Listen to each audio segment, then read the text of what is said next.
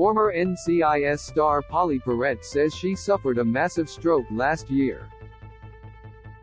Now she's opening up about her experience on the anniversary of the health scare. The 53-year-old actress took to Twitter on Friday to explain the obstacles she's faced with her health as well as the loss of her loved ones. In the video, Perrette appears with rainbow-dyed hair while she directly addresses her followers. "It's 9/2. 1 year ago I had a massive stroke. Before that I lost so many beloved family and friends, and daddy, and then cousin Wayne," Perrette wrote in the caption. "Yet still a survivor after this traumatic life I've been given so far, and still so grateful, still so full of faith, and still here." Perrette also opened up about her other past health scares and traumatic experiences, including a serious allergic reaction to hair dye she suffered in 2014 when she was repeatedly dyeing her hair raven black for her NCIS role.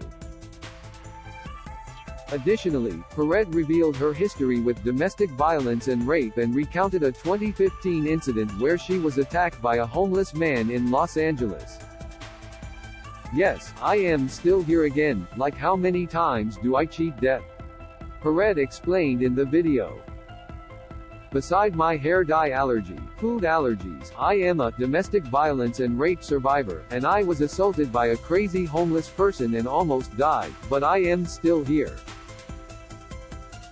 The actress continued, "Really grateful, I am still here, I feel good, been through a lot in the last 3 years, and I am still grateful. Thank you, those of you who are my friends, thank you." Pauley Perrette acted as Abby Shuto in CBS' wildly successful forensic crime drama NCIS for 15 seasons.